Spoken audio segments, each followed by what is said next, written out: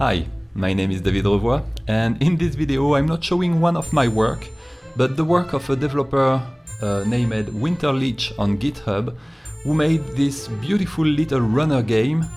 And this is a Java game, and that works also on Android.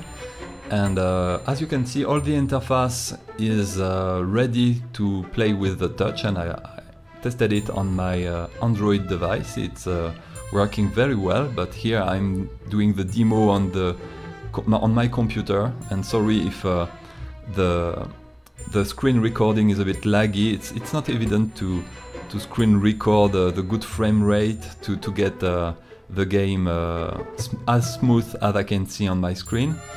So this is an open project with all the source on GitHub, and the project is actually in development. This is an alpha build I'm playing, and you will be able to find the build in the description.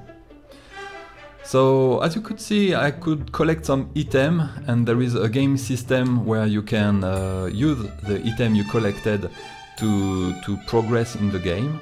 There is also a menu with already a lot of documentation, and Winterleech made a lot of work on the animation, and it's a beautiful work, as you can see.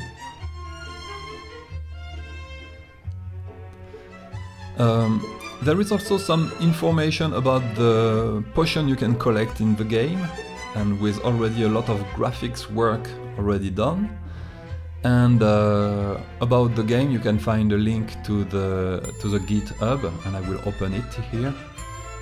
So on Winterleech Pepper&Carrot running game, you have all the source available, and the license is GNU GPL v3.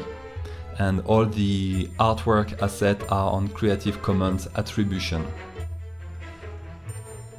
So it's a very permissive license, and of course everyone is welcome to do some game development and to continue this game, or to add some game design, or to add some music.